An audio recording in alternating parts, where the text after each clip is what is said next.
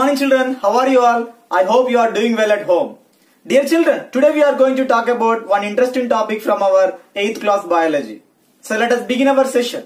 Dear children, Earth is a home planet for most of our living organisms. These organisms, to exist on the universe, they require basic needs like food, water, shelter and clothing.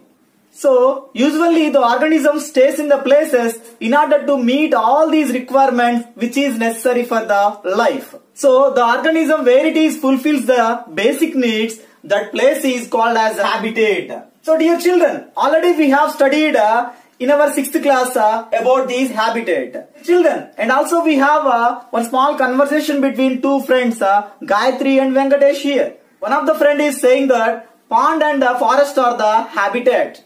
And the next friend is saying that forest and pond are the ecosystems. Let us try to find out what is this ecosystem and how it is different from the habitat. Either pond and forest are the habitat or else they are ecosystems. Let us try to find out in this session in the chapter different ecosystems.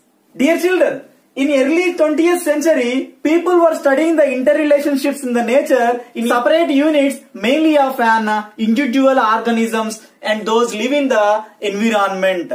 So, the organism where it is fulfills the basic needs, that is called as a habitat. So, where the individual organism fulfill its basic needs is called as a habitat. And the group of organisms belonging to the same species, they are forming the population. And the different species population, it is comprising the biotic community. If this biotic community integrating with its physical environment, that is called as a ecosystem. So, in this ecosystem, living components are existing and non-living components are existing. How this ecosystem came into existence?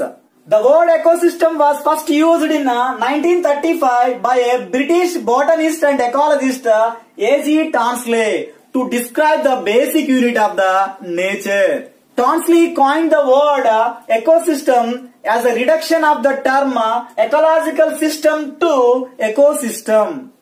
According to him, nature works as a system in which organisms and their communities are influenced by non-living environmental factors.